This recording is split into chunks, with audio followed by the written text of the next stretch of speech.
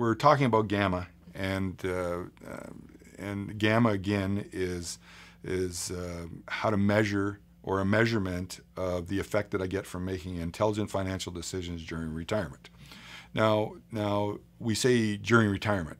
Now, what makes your asset allocation different during retirement primarily is that it's in a stage of your life where you're making withdrawals from your portfolio as opposed to adding to your portfolio. Earlier in life, we're just putting money away for the future, and at that time in our lives, we can make different asset allocation decisions that fit me at that time.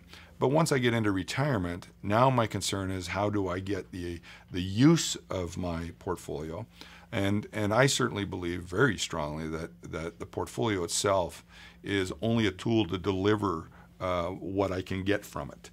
It's that monthly income that I think is the most important thing. It's what I pay my bills with. It's what defines my lifestyle.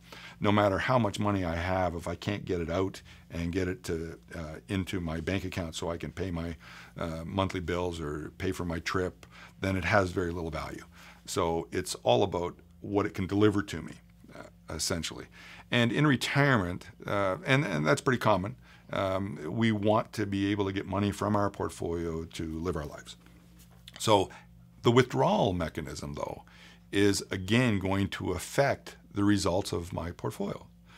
Now, the researchers talk about a dynamic withdrawal strategy. Now, by dynamic, they're simply saying that your withdrawals should be a factor or should be changing all the time. They shouldn't be static. So a static withdrawal would be that I'm going to start today from retirement. I'm going to take out 4% every year for the rest of my life, and that's how I'm going to live my life. And that 4% might well be adjusted each year for inflation from the original number. The research would tell us that, well, the markets go up and down, and they go left and right, and they go all over the place. And so having a static withdrawal plan without being adjust for what has just happened and what our changing expectations might be for the future in the marketplace is not going to give us the best positive results. So being able to look at what we're withdrawing and changing it and adapting it as we go will also have a positive effect on our results. So what we're really just simply saying is that you don't get fixed in your mind that this is how much I'm going to take out each year. I'm going to make good decisions every year to adjust that withdrawal, those withdrawal amounts based on what is happening around me. And that's what dynamic means. Now, there's a practical side to this, though. We're trying to help clients take out money to pay for their lifestyle. And unfortunately, lifestyles don't tend to go up and down with the marketplace. Oh, it's a great year in the market, so I'm going to go spend a lot of money this year. The market's not doing very well, so I guess I really don't need any vacations. I'm happy with that. The market's down. That's not how people want to live their lives. So there is a bit of a quandary here with we know that your investment result will be positively affected by tailoring it to the current environment. Again, that dynamic withdrawal strategy. But